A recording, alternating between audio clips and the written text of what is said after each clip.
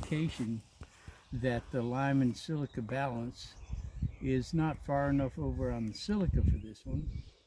I just did a soil report this morning for a cherry grower in Australia, and his silica level, which has climbed in the soil, but it's nowhere near where it ought to be. He had 34 parts per million silica, and my aim as a target for cherries is 110. Okay, so I need more basalt. Yeah, well, it would help it, but the basalt has got all those other Stuff with it. cations in it. Yeah. So you really need the horsetail. I was going to say, can't you just understory horsetail everywhere? Yeah, it's hard enough to get horsetail in Ireland. Yeah. Yeah, somebody was telling me it grows everywhere. It's even getting the seed and stuff. I thought Dave said they have it all over the place up there. Yeah, up in the Midlands though. Yeah. But there's no reason we can't propagate it down here. Yeah, you could bring some starts. Yeah, the problem with the land down here is the land has been used to be all ancient forests. It was cleared by the British and burned. And then modern agriculture has cleared it into a monoculture of ryegrass. Right. And years of every 2 or 3 years rotivating and good farmland for things like potatoes and stuff like that. Yeah. So they grew rakes crops around here. Yeah. We'll have a look at the apple trees down here. Okay. This year I'm going to put a lot more effort into the tree paste and the sprays, because pretty much we planted these and we established them, and it was a case of if you survive you'll be tough enough to live here. But we've been so busy we haven't been able to give them the attention they need. Yeah, see, again, all these mosses are showing you don't have clean enough bark, you don't have enough lime. Enough silica.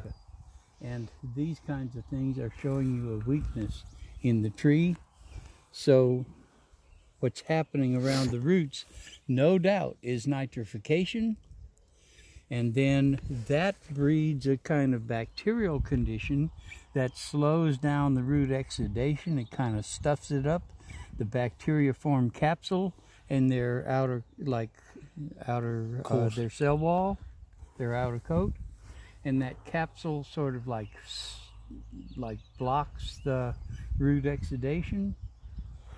And those kind of bacteria feed on that high nitrate condition. Okay. So the plant takes up nitrates, and then it still doesn't get them all processed before it comes down as root exudation, and that feeds that bacterial condition that makes it split out here because it can't get down. Yeah, and you see that in the other apple trees down here as well, actually. Okay. Is this another one of your hacking? Yeah, that's my mobile chicken house. So I just unwrap that, those flip over, and I have bars that clip in and it becomes a dome. So it's easy to move around the place, but then I can throw a tarp over it. It's,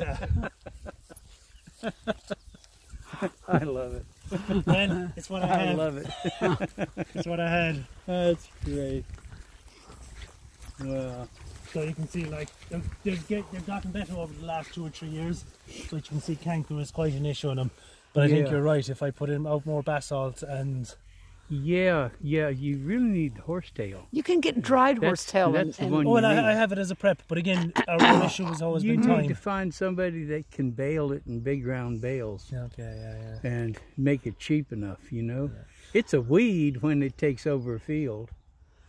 And they're growing like grains like barley and wheat, and it takes over that kind of field, especially if it's a field that the runoff kind of goes to, because then the silica running off of the other fields ends up there, and the horsetail says, "Thank you very much. I have my job done." Yeah, it doesn't have to worry about it. It's getting its Could you silica. just take a bale and ferment it then?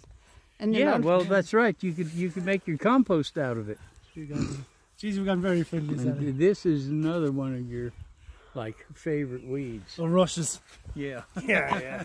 But look what silica indicators they are. Well, yes, it is, but it's kind of like it's growing where rice otherwise would grow. Jesus, there could be a good market for rice in Ireland yet. If you told farmers they could replace rushes with rice. Yeah, I wonder if you couldn't grow rice here. I'd say you could, from what I know.